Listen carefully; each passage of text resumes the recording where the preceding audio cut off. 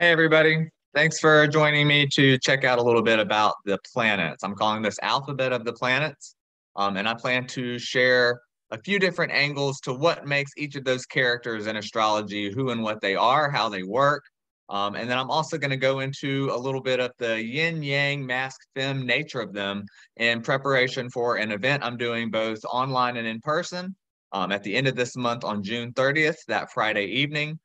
You can join us to talk about how those configurations, when they're mixed in with the signs, which I'll have another video to talk about, how those show up in individual combinations. So anyway, I'm going to go ahead and share my screen and show y'all what I have worked on for the planets.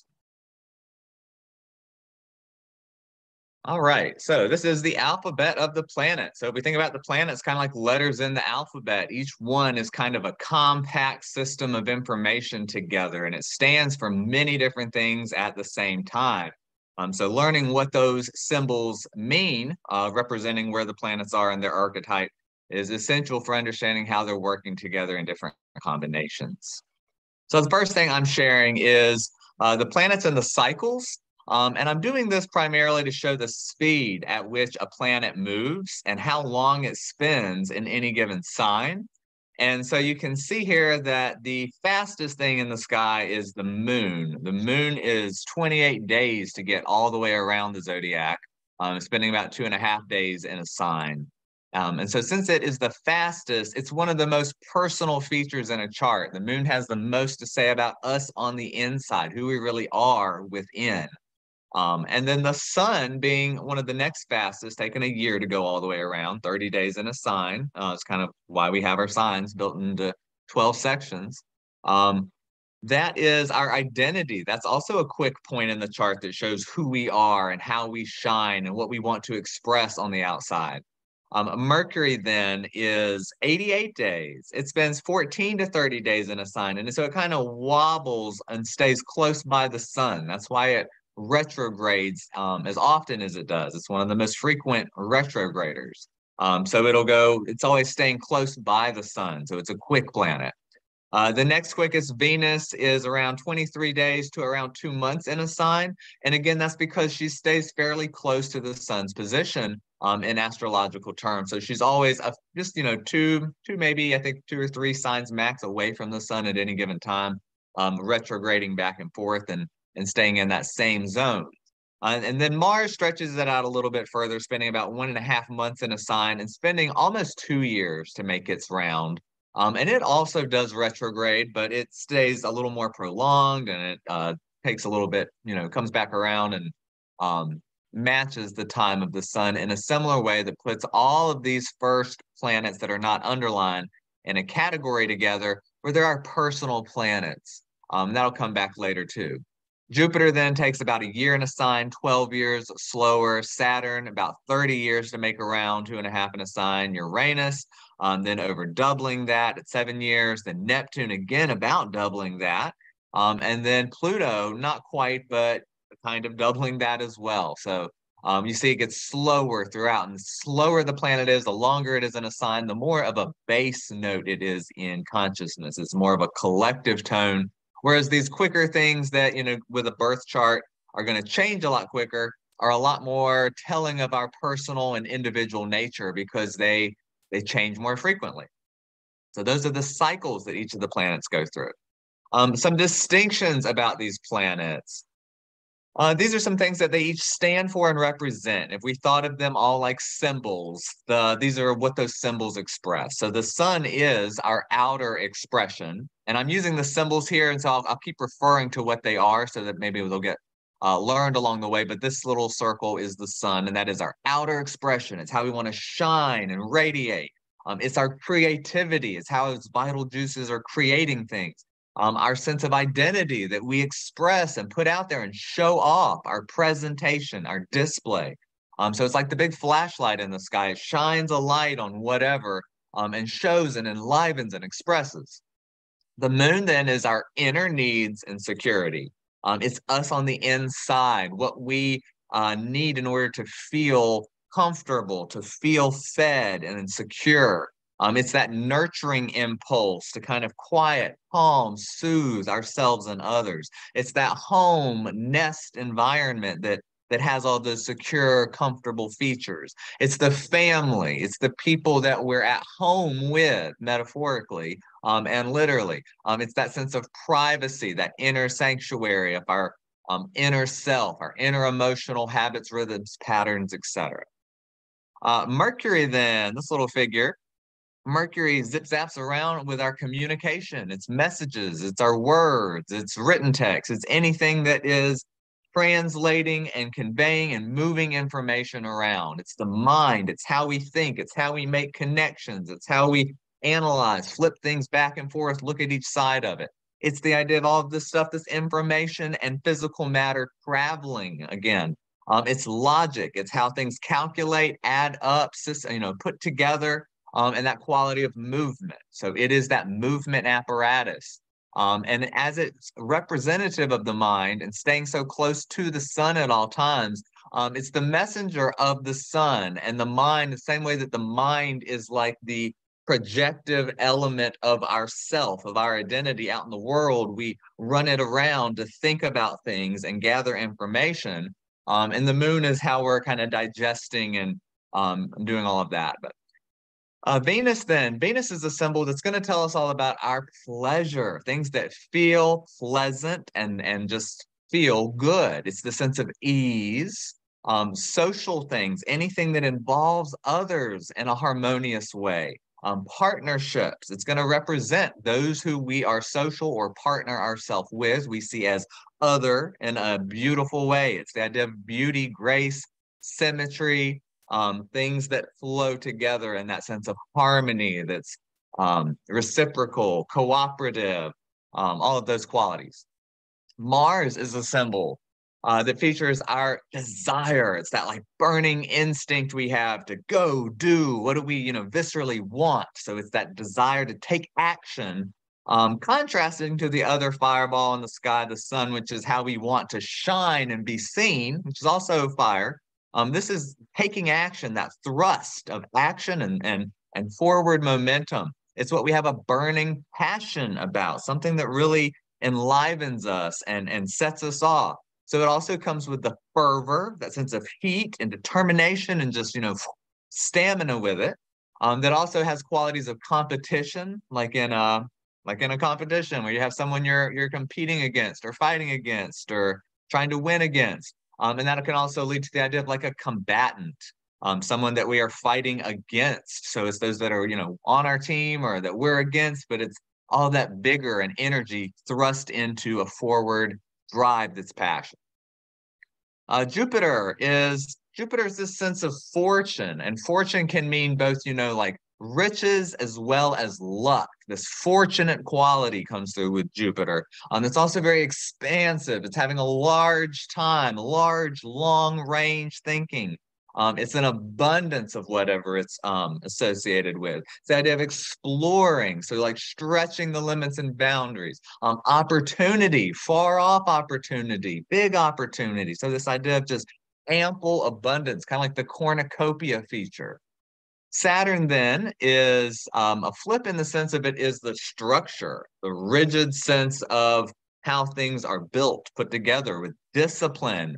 Things like fortitude and integrity are represented in this. It's a very kind of solidifying, crystallizing force that is our authority figures, the rules and the limitations that we have to work within or work towards when it comes to the sense of mastery, building something that's really sturdy, worthwhile, standing the test of time, enduring. So all of those kind of condensing, contracting qualities. Uranus, we have the sense of freedom, liberation, things that are new, awakened, progressive, liberal, things that are weird, anything wacky, unusual, offbeat, and things that are sudden, quick, spontaneous, mutating. All of those features are part of Uranus. Neptune then is going to bring in our qualities like glamour, where, the glitz and the beauty of the ideal. the surrender to the unknown, the mystery. It's this relaxing kind of melting. It can bring in illusion, the rose-colored glasses, the being starstruck, fantasy, things seeming or being, projected better than they actually are or worse than they actually are. It's also the idea of spirit, spirituality and spirit and otherworldliness and the idea of the mystery behind the unseen levels of physical life, and compassion, the sense of all being at one and having compassion for the things that we don't understand and can't control, that are just part of that life experience, all kind of blur into the theme of Neptune. And then Pluto is all about a sense of intensity. Um, it is extremes. It's things getting down to, the darkest point, the hardest point, the brightest points, all of the extremes of intensity, that often lead to and be or are on the precipice of some sort of destruction. It's like taking things to the edge and then burning everything up. It's a transformation.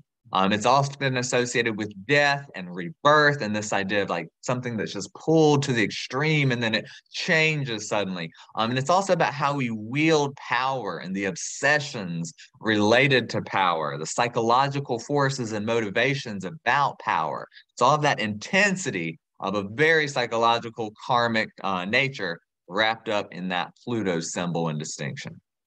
So another view again of our main characters here in the planets.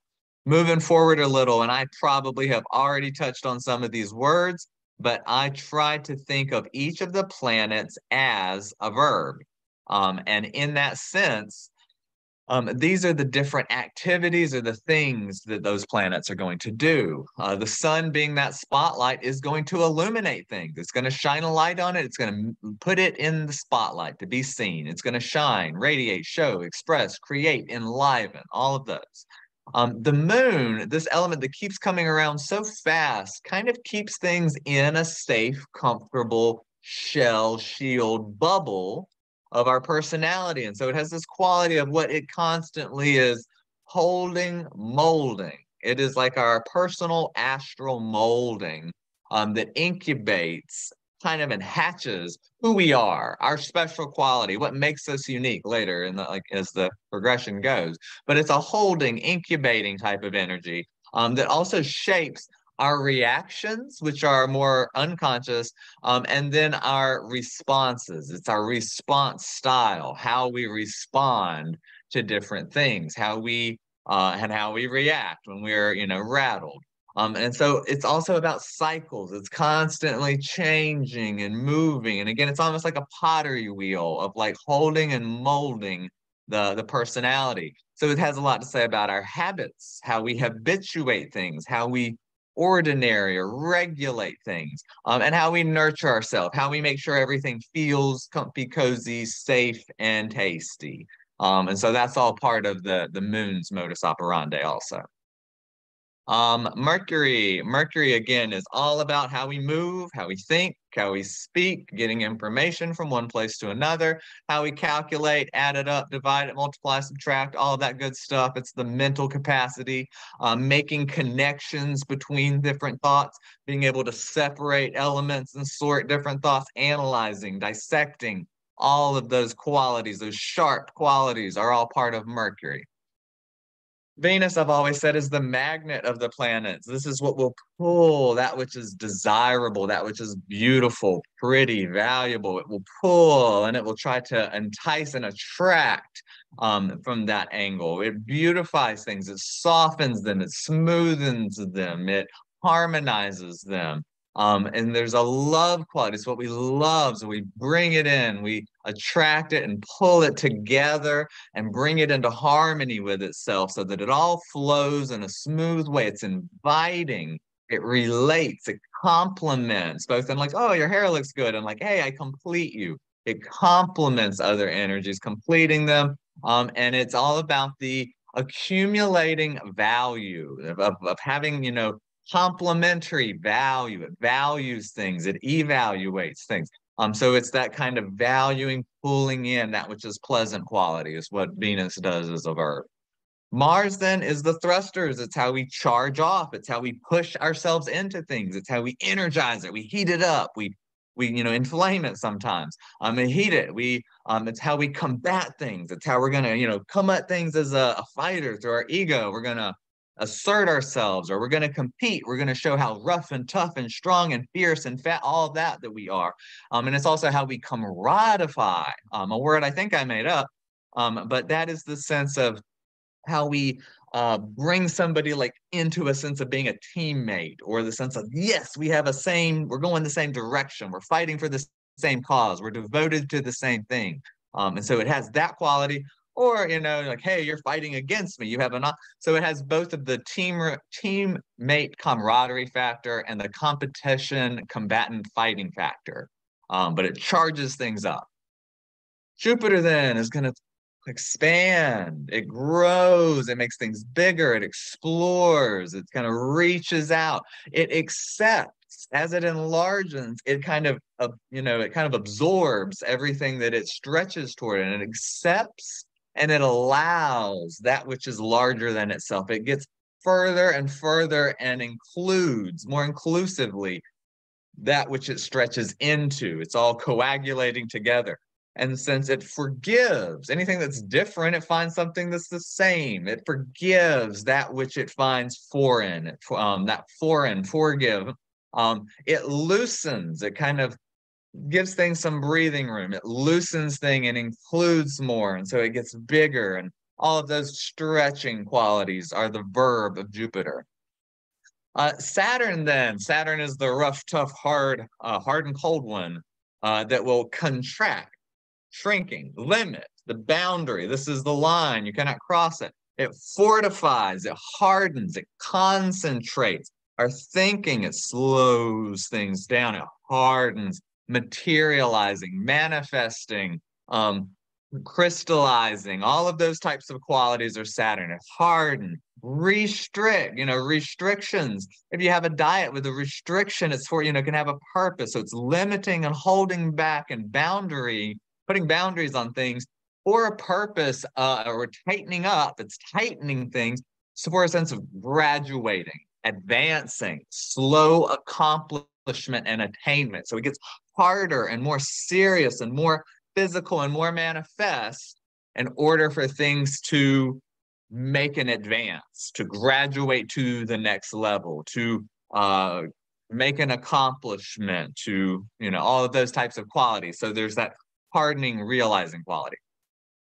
Uranus, it's lightning in a bottle. It's that genie quality. It's exciting. It's new. It excites things, like shocking it. It's electricity. It innovates. It's new, flash, bam, bam, bam, ideas, lightning, light bulbs turning on.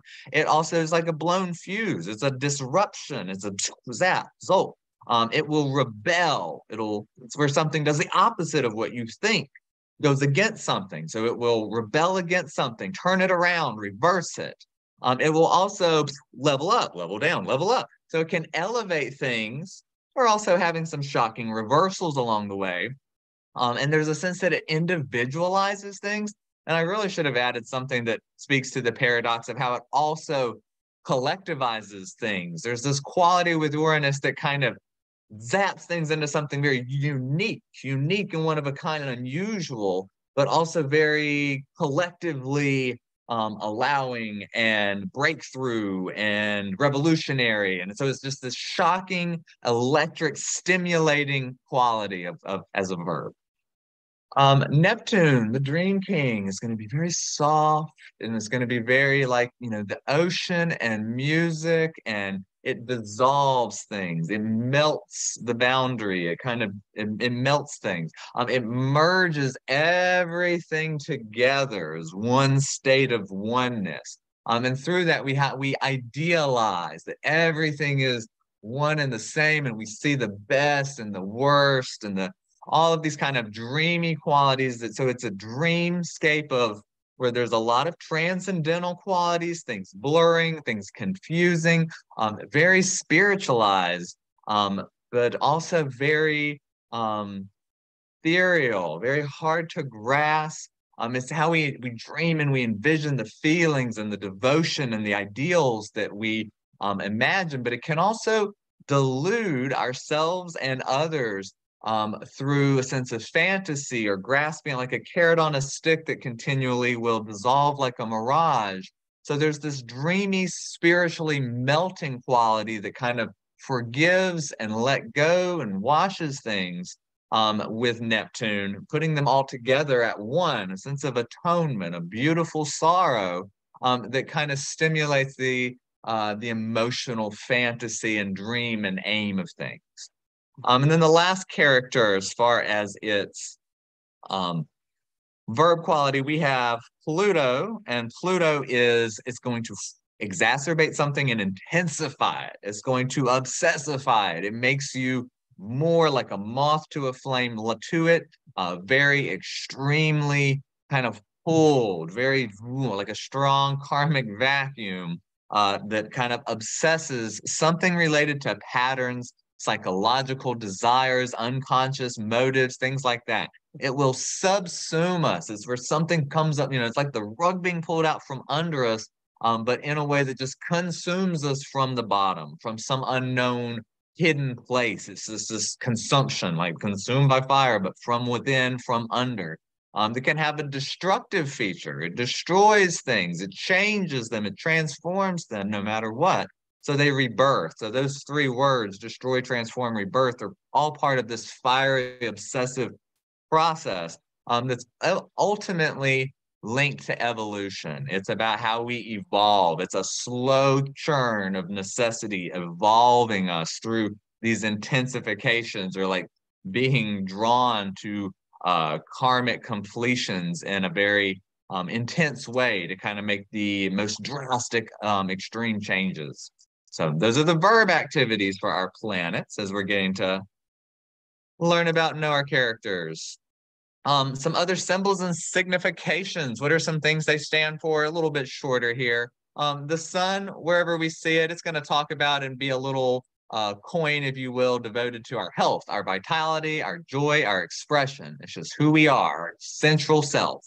The moon is going to be all about our feelings and our home, us on the inside, how we feel about it, what's going on the inside of us.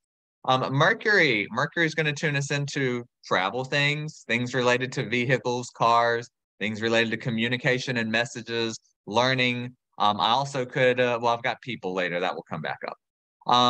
Venus is all about money. She's the money girl, and others, because that which we value, we accumulate and spend our money on, and that which we value, we relate to and we enjoy through others. So it's our pleasures, it's our enjoyments, relating both to money and an inner self, and then how we externalize that with our relationships.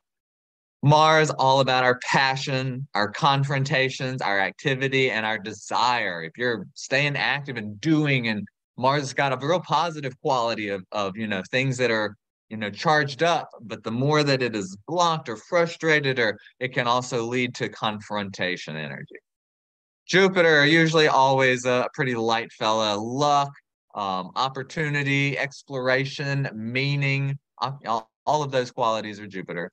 Saturn is going to be things that are disciplining us. It's the hard work. It's where things seem very serious, very heavy, serious and severe. And then I put weight with both spellings because it's the idea of something being very heavy and having to have patience and wait an extended time for something. It's long periods of time, heavy weights, those types of qualities that really weigh things down. Uranus will signify surprises, things you didn't have in your plan, things that are just exciting or new, and sudden changes when things just the unexpected is really what Uranus is going to symbolize. Neptune is all again about fantasy, illusion, our spirituality, compassion, idealism, all of those dreamy qualities. Neptune is just very dreamy, musical, poetic, all of those, unconditionally, boundless. So that is what Neptune will do. And then we also have Pluto, which is going to be senses of power, again, intense sense of drive, hidden power. It often ties in with sex and this karmic intensity And those connections and karmas often, I mean, the psychological forces, we could do a whole thing just on the sexual aspect. Sex, hidden resources, that which is kind of unseen, unknown, dwelling up from within. And this idea of obsession and death, it's got a survivalism quality. But again, it's all of these like deep, dark, hidden obsession, taboo, all of those reservoirs of our psyche are built up with Pluto. All right, people. So when we look at the different planets, who they would be when they indicate people and figures in our life, either that we're often in situations with or that are showing up more through transits. The sun going around the wheel is going to be talking about a reference point for our father. You can see a lot about the father through the sun. It's also the child and son, S-O-N. So there's, the father and the son are one in the sense of being indicated through the solar sun. And it's also just any famous or central figures. And the sun is going to show up showing someone that's like the center of the group, the center of attention, the spokesperson, the manager, the boss, the standout, the famous person. Moon will always signify mother. It is super related to that archetype. So it's also that. We could also see young children. Both the sun and the moon can deal with children, but we would think, the sun is kind of like the little emperor or the golden child. The moon is usually more about babies, younger children, and perhaps daughters more so, with it having a feminine quality over the sun's masculine quality. Moon can also be any family figures, and it is a general indicator of things relating to the public at large, the masses, the big, squishy melting pot of everybody at a thing together, that mass effect of consciousness, the tides that we see through lunacy at a full moon, etc. Mercury is going to indicate our siblings. If you've got a brother or a sister, whether or not they're a twin or not, especially if they are, but either way, siblings are all mercurial. Cousins also fit the bill for being Mercury related, as do our uncles and our aunts. And then moving into more, sneak preview there, went back. It also is going to be non-family people, such as co-workers, merchants at stores, our waiters, our waitresses, messengers, all of those casual acquaintance types. Venus is always an indicator of our lovers, that who we relate to, our partners, our love interest. It's also going to stand out for aestheticians, with people that do hair, nails, makeup, anything related to beauty, anything related to partnership, marriages, things like that. Or especially social figures. It's about social times or people that we engage in a pleasant way through a social situation.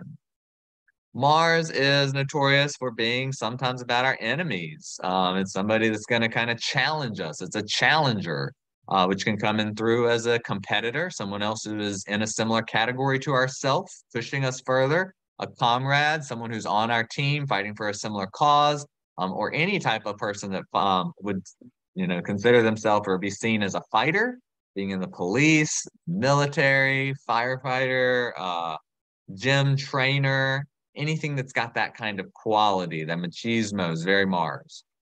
Jupiter figures, those are our teachers, those are our guru types, the idea of like learning and expanding your mind. That's that type of quality. It's all foreigners, anybody that's from a different area, that thinks in a different way, a different background, different religion. Jupiter is also notorious for being about our benefactors, someone who's going to bring us a benefit, a boon. And it's also the youth. Jupiter has a useful quality of, young and exploring still. So there's all of those qualities flavor the people that express with Jupiterian qualities. Saturn quality people and figures, that's also the teacher. We see that we have that in both of those. We can also see some teacher quality in Mercury.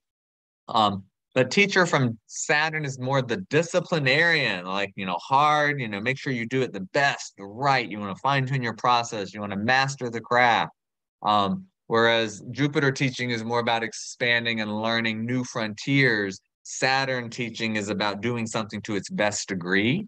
And so it's also about authority figure, someone that is the boss in some way. The taskmaster, someone who does it the best already, the person that we look up to that does it with the most integrity. the most quality. It's our elders. It's anybody old. The older generation is Saturnian. And it also speaks to the father. Saturn and the sun are both father-like qualities. One of them is kind of central and shining and outgoing. The other one is just very serious and maybe more structured and disciplinarian. They both have that fatherly figure archetype to them. Uranus is all about our groups. It's a collective, everybody, we type of energy. I always say with it comes out Uranus so much, but it's spelled a lot of places O-U-R, A-N-O-U-S or whatever. But it starts with O-U-R, our. It's about this collective our kind of quality. So Uranus, all around us. It's all of our groups, it's our friends, our network of people that we are with, our organizations. It's also radicals, anybody that's different on the outside, unique. It's also going to be electricians. It just files with things that are electric, new. It's entrepreneurial. It's like individualists. It's techies. It's scientists. Anybody that is involved with, inventing or, engineering, things that are scientific or technology related for sure. ETs, it's out there, it's into the future, it's futuristic, it's outer space. So, I mean, it is where we would file our ET friends. And astrologers, those that study the sky, Uranus was the sky god. So all these sky space qualities out there, all of us, the collective umbrella of the sky, that's Uranus. Neptune is going to be spiritual people, anybody that's involved with spiritualism. And whether or not they are real or not, charlatans file with Neptune. So there are always going to be some that are loving and all of these true qualities. And there's also going to be some of these that are deceptive or contrarians or not what they seem. But you will find the spiritual types coming through the symbol of Neptune, artists, all forms of imagination and artistry, especially visual artistry, audio artistry. Venus is going to be a little bit more when I think of like physical artistry, painting, things that are solid, sculpting, physical. She's got that sculpted beauty. Neptune is musical and poetical. Neptune is like film and liquid imagery, photography, all of those types of qualities. But you can see they share some qualities together. But musicians, actors, having multiple personalities, playing multiple people, transcending their self for different roles. This ethereal, shifty, elusive, all of these qualities are also going to talk about angels. It's just filing with the spiritual, but angelic quality, this really God's source mystery of the universe quality is very Neptune. The charlatan is that it's in that deceptive area. It's very hard to encapsulate the infinite in something that's finite. And so the ego and the personality is often mistaken or chasing the wrong carrot on the stick with Neptune, with rose-colored glasses. So it's got that quality of, oh no, disillusionment, disenchantment, deception, sabotage, things not being what they seem. That's that charlatan quality. It's also caregiving. It's that compassionate thing we see through hospice and nursing and just all forms of caregiving and soothing. We could also file people like hypnotists, anything, working with that, working with energy healings, sound therapies. It's also going to be the Navy. It's going to be anybody that works on the ocean. It is so oceanic. If we had to say which one of these is the most oceanic, probably Neptune. Moon's in there, but Neptune is extremely water related. And it's also going to be the branch of chemistry. Chemistry, this is where the science of Uranus and inside of Aquarius kind of extends into the chemistry, which is an interesting, deceptive, unusual place of, pharmaceuticals, poison, also elixirs, but it's that alchemy, all of that side of things is there. Pluto then, Pluto is going to dig us into anything related to the underground, a subculture, a hidden culture. Counterculture, we're going to see with Uranus for sure. Pluto is more like the mob. Pluto is more like the hidden dark market, dark web, black market, underground, shady, hidden, unconscious, destructive underbelly type underground. In that way, it's all forms of waste disposal and recycling. Anything related to eliminating waste and recycling, and more so, it should be come into recycling, that rebirthing, that transforming, but it is essentially all forms of getting rid of it, disposal as well. Spies, researching, investigating, all that spy type of quality is very Pluto, secretive, investigating, investors, business acumen. I think Shark Tank, think Pluto. Those that are investing, that use other people's money and resources to grow more. All of that, stock market, etc., cryptocurrency, whatever, investing is Pluto. Shamans, dealing with the underground and the dark, unconscious, hidden forces, occult forces, any of that. From the spiritual side, we are talking about the shamans, the occult forces in that hidden sense, past lives, all of those type of inheritances, ancestries, Pluto shaman stuff. And it's also psychology. It is just your, the mind, the motive, how it's all designed.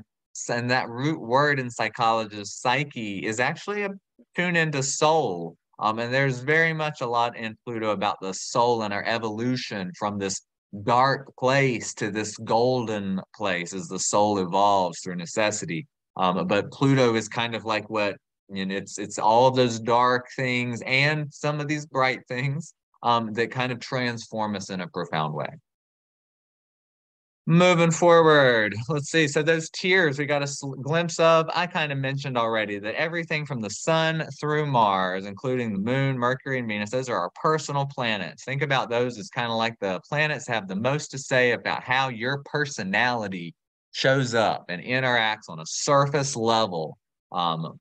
It shows itself through interactions and thinking and speaking and living together and being seen. All of that outer stuff is really established through those planets. Jupiter and Saturn then are considered social planets. It's kind of like the idea of like society growing and then kind of holding it down and like having a renaissance and a reformation and that kind of, liberal and then conservative, those two spins of everything. So they're considered the social planets because they have those tones of either enlarging and growing and more, or kind of like, limiting, getting serious and all. So those flavors will tune in when they are in an aspect to some of those other personal planets. And then other planets, Uranus, Neptune, and Pluto are considered transpersonal, which is very fitting, as we'll see in the next slide as well. But that means they go beyond the personal level of ourselves. They are in the same spot for so long. They represent larger generations of people and more collective tides of transformation. They create a personal effect to the degree that they happen in a person's personal chart from a personal house, especially if they're attached to a personal planet through an aspect. But in a general sense, they are collective tones that are related to larger movements than just one person's personality. And Uranus also happens to have the feature of acting as a higher octave of Mercury. So Mercury is like our personal thinking and mind. It's like the collective supercomputer God mind. Then Neptune acting as a higher octave of Venus. And Venus is like our personal love nature. Neptune is like our impersonal or unconditional, all-inclusive love nature. It's a higher love nature. And then if Mars is like our personal willpower and drive forward, Pluto is a higher octave of Mars, which expresses like a collective evolutionary willpower and drive forward from like the basement floor, if you will. So those are the different tiers of how the different planets are considered, which also relates to their speed.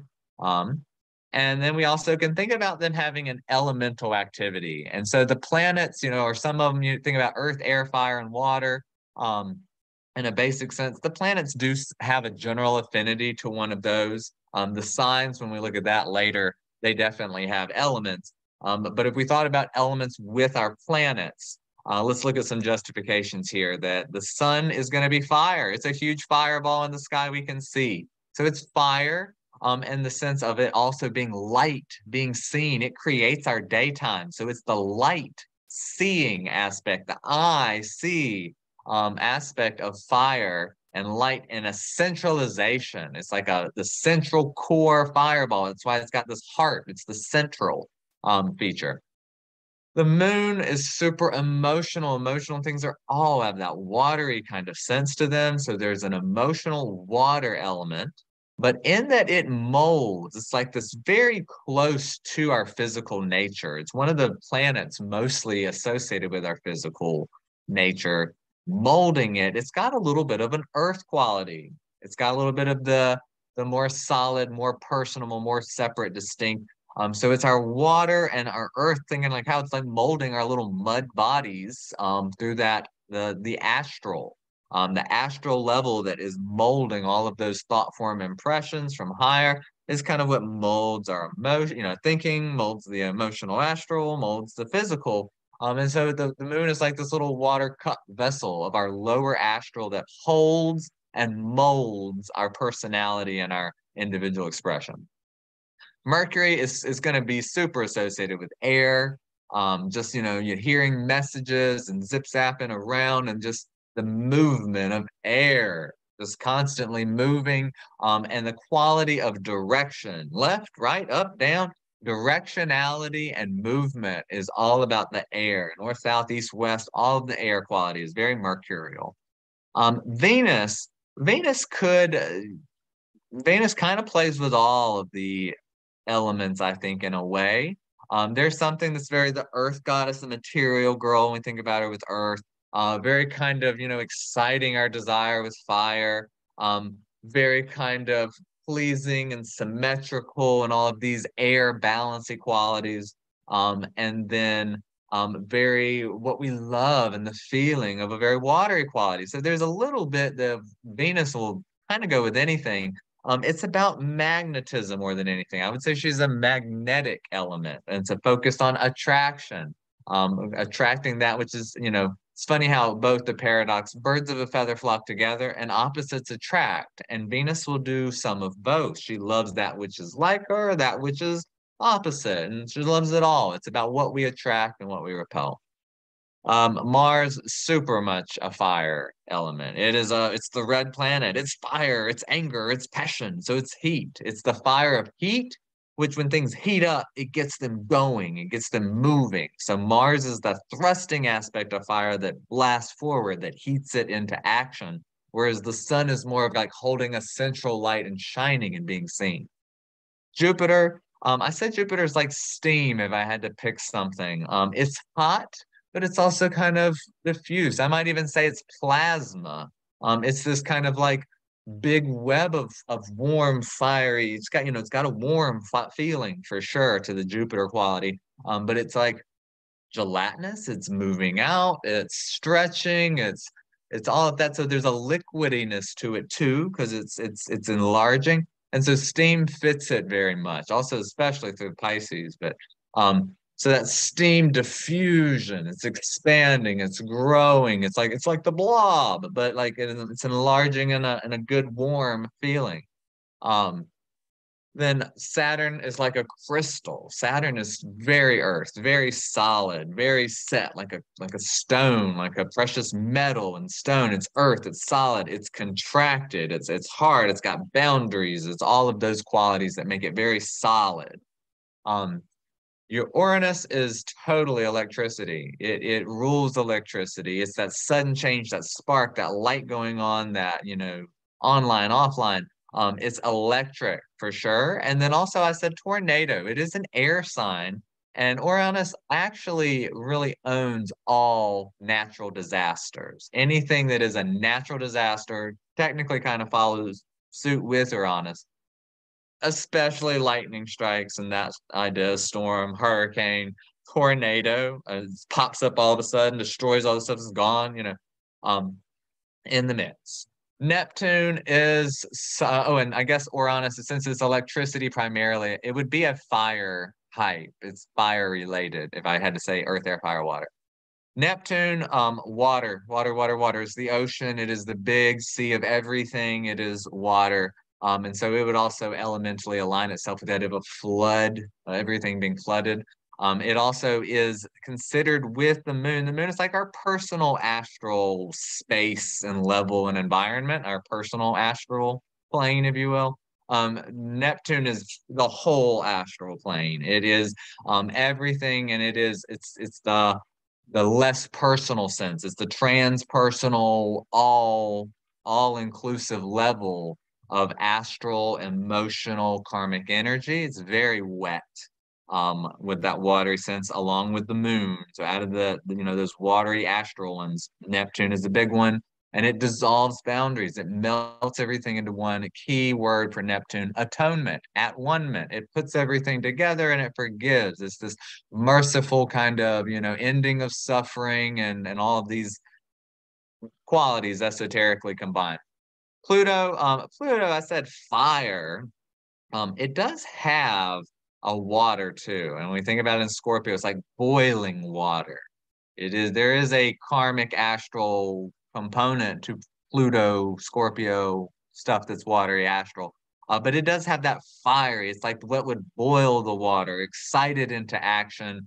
It's like a crucible. It fires things up so that the gold rises to the top and all of the excrement is boiled out. So it's that type of fire that also somehow it magnetizes impurities to burn them up, to destroy them. So it really is like a moth to a flame. It brings in that which needs to be transformed, that which is no longer essential, no longer serving. It brings it to a head and then inflames it, and like a volcano, erases everything and rebirths new fertilized something in that evolution, but kind of fiery in that respect. And after that, we're ready to look at the essential yin yang or masculine and feminine association. So all of those things considered, if we were to slap the gender labels on these planets, what do they look like? And a little caveat that anything can mix and match any which way. And when we look at the signs, I'll also explain how all the signs are bi in a sense that makes the planets bi, with the exception of two, our classic two, sun and moon. I think it would be hard pressed to find a lot about a feminine nature to the sun and a masculine nature to the moon, because most places the sun is unequivocally considered a yang or masculine outer shining force daytime, and the moon is overwhelmingly considered a yin, passive feminine nighttime force, reflecting the light of the sun. So there's a masculine and a feminine dichotomy with the sun and the moon that is pretty much as old as time in most cultures, traditions, religions, and things. So there's that solar and lunar quality, these two big balls in the sky, one in the daytime, one in the nighttime, one being yang mask, one being yin feminine. So that is kind of like the baseline of a polarity. When we go into Mercury, the messenger or the mind of the sun, the solar emissary, if you will, Mercury has a tendency to be thought of throughout as being androgynous. Mercury Hermes is a guy, and since it's about air, a masculine sign element, and its movement, and the movement quality is yang, perhaps we would say Mercury is maybe a little bit more masculine, but it's very useful masculinity. It is very close to femininity. In fact, when you merge Mercury or Hermes with Venus, Aphrodite, that is where you get the word hermaphrodite, which is Hermes Aphrodite, which is the idea of this very feminine and a thing that's about the both and the androgynous kind of blending, and you get like the idea of bearded Aphrodite and this, both. But that's a very mercurial thing of splitting and going both ways. So Mercury, more than most planets, has got a reign on androgyny, and just the idea of a duality, splitting things into. Venus and Mars is another combo that is kind of culturally, socially accepted, where Venus is a yin feminine female symbol and Mars is a yang masculine symbol. In signs, there's a sign where feminine Venus is in a masculine sign and masculine Mars is in a feminine sign. So they both have other places they can rule and demonstrate themselves. But just of itself, Venus is going to tune us into our yin feminine nature. And Mars is going to speak about our yang masculine nature, how we are receptive and how we are projective, how we push forward, how we penetrate, how we do all the little things the Mars symbol is for. And then the feminine symbol, the feminine is the receptivity, it is the softness, it is the all of those qualities that just compute as that dimension. So they're the next most clear cut for a yin yang masculine combo along with the sun and the moon. How fitting with little Mercury going both ways and balancing in between those. And that completes our personal planets. And it's really only in the personal planets that that gender distinction, in a traditional sense at least, stays intact. As we move further, the lines begin to blur. Um, with Jupiter and Saturn, I say they are both. They're social, they're not particularly one or the other. There's a sense in which we could say they're both male in the sense that Jupiter, Zeus, and Kronos, Saturn, male mythological figures. But then there's some paradox in here too. Is the way that Jupiter is so soft gives it some claim on that feminine dimension. And Saturn being so hard gives it a lot of claim in the masculine dimension. So they both express a little bit of both. Overall, though, Jupiter's brand of both is considered yang in the sense of it's expanding, it's moving out. And that's why in the Kabbalistic tree of life, it is on that masculine pillar of outward expression, of it, it's moving out. So there's a yang quality associated with Jupiter, which is masculine, but it's like a soft yes. It's a soft allowance. And so that yes on factor of outgoing, reaching out, moving out, all has a masculine undertone. Then when we look at Saturn, Saturn is very still. In general, active passive is yang yin for those two positions. And so as still as Saturn is, it's very slow movements. Its stillness, its set solidarity is very yin and feminine. But it is a sense of kind of like a tough, hard no type of feminine. It's like a boundary, and it's like the limit of the material world, really. But it's like mom saying no, whereas Jupiter's like dad saying yeah. And so there's a little paradox there as to how they can both present as what we could find qualities of each gender with, but there's a quality that puts them in that way. We'll just leave it there. They've got a little bit of each, but I feel most comfortable in the Jupiter is a soft yes, and Saturn is a hard no. And those can have both masculine and feminine qualities to them. When we get into the next two, Uranus and Neptune, they really have a way in which, being representative of Aquarius and Pisces, they are yang and yin. Being as electric and sudden and exciting as Uranus is, there's nothing yin about it. It is very electric, outgoing, shocking, energizing, all of those qualities. The same way that Neptune is very yin and like kind of a still, the ocean just all melting and blurring together over a span of timelessness. It's very sitting, it's kind of drifting, all of that, that's very yin. So we would start with that consideration. But as yang as Uranus is, and that's got a masculine to it, it's really about things being queer.